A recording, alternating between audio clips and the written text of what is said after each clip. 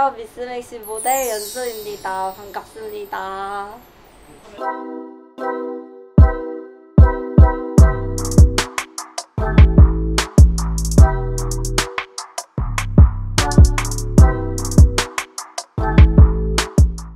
아직 10월 화보 표지 모델이 정해지지 않았다고 해요. 맥심에서 촬영 전에 관계자분들께서 오늘 잘 찍으면 너 표지 모델 할 수 있어 라고 말을 해주시는 거예요. 진짜 오늘 사진에 목숨을 걸어야겠다 라는 각오로 이동하면서 왔어요.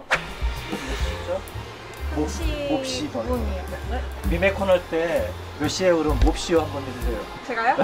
실장님이 웃어주실 거예요? 미메콘 할 때 가세요? 네. 미메콘 전문이에요. 네. 나 했을 때 없었던 거 있었어요. 항상 있었어요? 항상은 아니고 거의 다 이상해요. 비키니 있었는데 그때 많이 있었죠?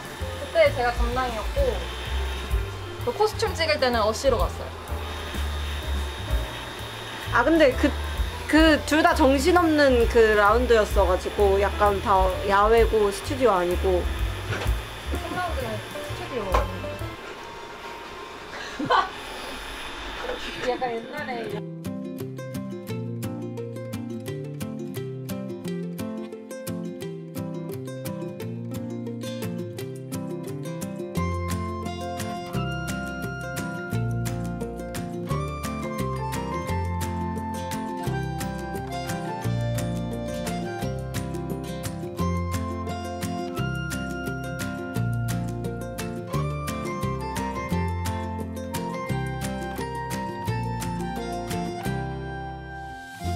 오늘 화보 컨셉 자체가 안녕하세요. 안녕하세요.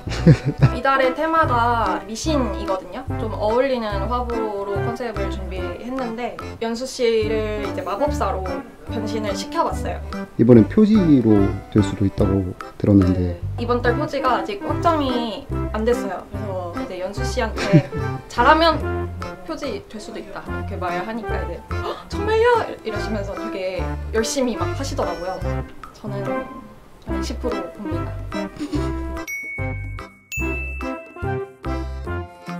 이거제 표지할 수 있을 것 같아요? 우리 에디터님 영상도 꼭 넣어주세요. 좀 전에 저 장면.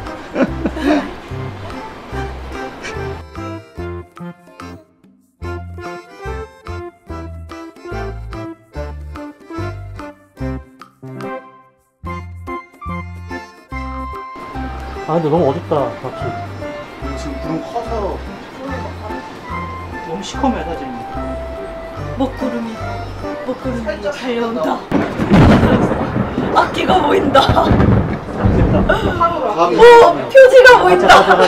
해놨어.